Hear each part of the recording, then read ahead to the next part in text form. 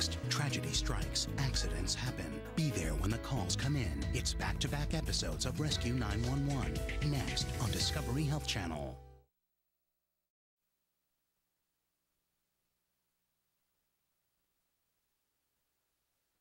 This is 911. Do you have an emergency? Today on Rescue 911. And I just knew instantly that he'd been shot. one careless shot I was totally confident that the gun was empty. threatens a young boy's life.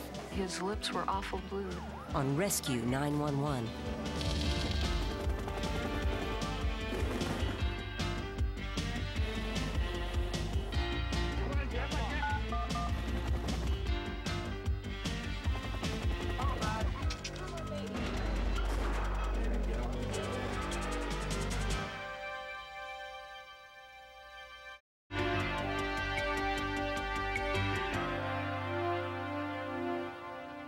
Tragedy often strikes when we least expect it. Late in the afternoon of September 12, 1989, in Rio Vista, California, Cheryl Murray and her children had returned home from a boating trip and were enjoying the long summer evening. Watch for the cars. It was a Tuesday night, and Jared and the boys were outside riding their bikes. And Jared at the time was only 6 years old. Across the way, 17-year-old Kevin Stewart was working in his backyard. My dad had told me that I needed to clean out the backyard. So as I was weed eating, I found my old BB gun. All in all, the gun could have been outside for a year. I cocked it and fired it, and it seemed that it was empty. I repeated that a few more times. And then when I knew it was empty, I went in the house.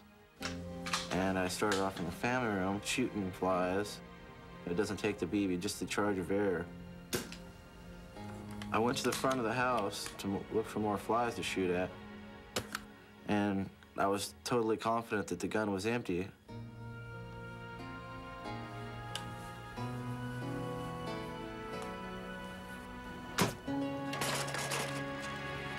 I heard the pop of a BB gun. I heard Jared gasp. Honey.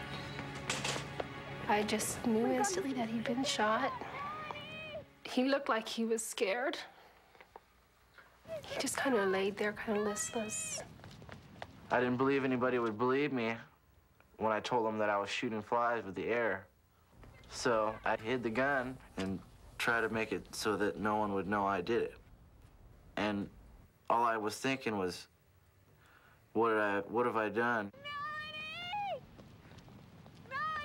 Cheryl's calls for help brought neighbors to the scene, including Janae Tussey, who was studying to be a nurse. Cheryl put Jared in my hands, and I looked down at him, and the first thing I realized is that his lips were awful blue. They were really blue. I'm gonna lay you down, Jared. I want to see what's going on. Okay. Can you hear me, Jared? Yeah. Can you hear me? Yeah. And when I pulled up his shirt, then I saw the hole, the entry hole, right over his heart. And it was pumping, it seemed like, at the same pace that his heart was beating. There was a little squirt of blood coming out. They loaded Jared into a neighbor's car and rushed him to the nearest fire station less than 2 miles away. Jared was starting to go into shock. He was losing a lot of blood. His pupils were dilating. His body was shaking. Who's the one in the red? Raphael. By talking about the Ninja Turtles, it gave me a chance to take his mind off of being shot. And I didn't want him to lose consciousness. That was the most important part. Keep your eyes open for me, okay, Jared? Jared, you're doing good. Mommy's right here, okay? Within 5 minutes, they arrived at the Rio Vista Fire Department. I ran in with him, and I started yelling, "This child's been shot." He's been shot. Okay. We barged our way right into their living quarters. Paramedic Sue Hurst immediately assessed Jared's injuries. He was very pale. His skin was moist, and he had a very small hole right above his left nipple on his chest. What happened, you know? I don't. The mom was just screaming that he's been shot. Okay, I don't. They took a risk. They could have driven to the fire station, and we could have been out on a call. If the family had dialed 911, we would have had all the players there in a coordinated effort from the very beginning.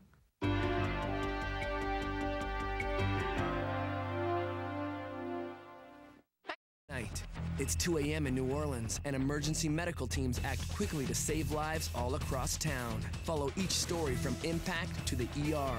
Don't miss The Critical Hour, tonight on Discovery Health Channel. If faced with danger, what would you do? Would you react in time? See ordinary citizens become heroes. Rescue 911 continues next on Discovery Health Channel.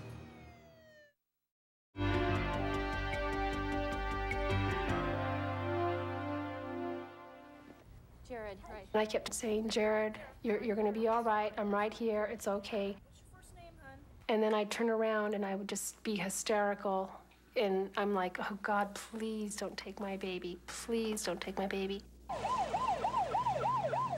I don't know how much mothers love their kids, but I think I love them way too much. They're all very special in their own way. But for some reason, Jared is very special. Jared was admitted to North Bay Medical Center, where he was treated by emergency physician Phil Moody. Okay, we got equal breaths on both sides. And there's air coming from the wound every time he breathes. With each breath, there was a little bubble of air, which indicated that whatever it was penetrated deep into his lung, and this air was leaking out of his lung.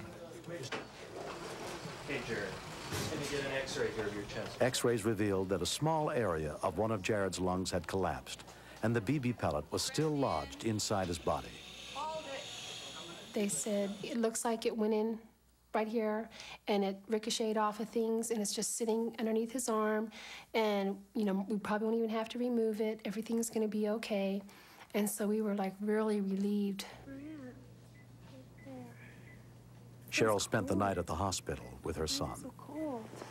He woke up real early in the morning, and it was still dark out, and he said, my arm hurts.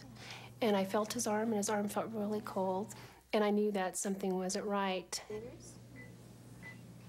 And at that point, it was decided to do an angiogram. You can see that the flow of the dye comes through here and literally stops. We should normally see a vessel like this continuing down the arm and spreading out with all the smaller blood vessels to the muscle. And he said, looks like it's lodged against the artery, and we're going to have to go in and remove it because he could risk losing his arm. He may lose his arm. But the surgeon who performed the operation wasn't prepared for what he found.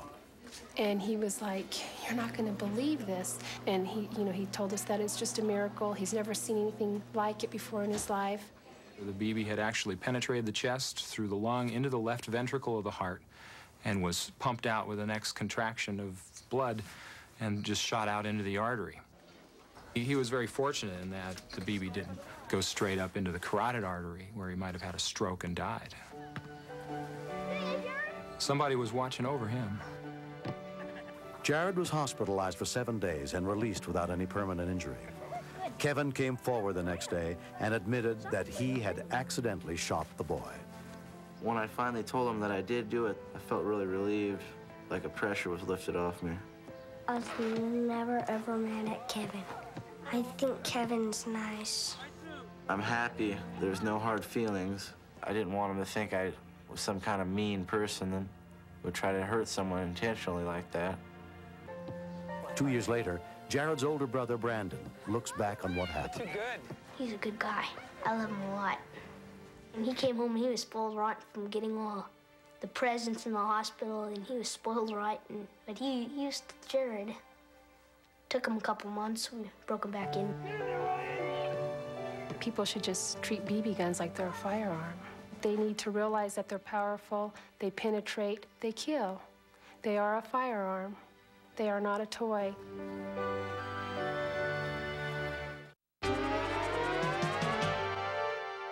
Next, step inside the command center where the calls for help are answered and meet the real-life heroes who save lives. Stay tuned for another episode of Rescue 911, next on Discovery Health Channel.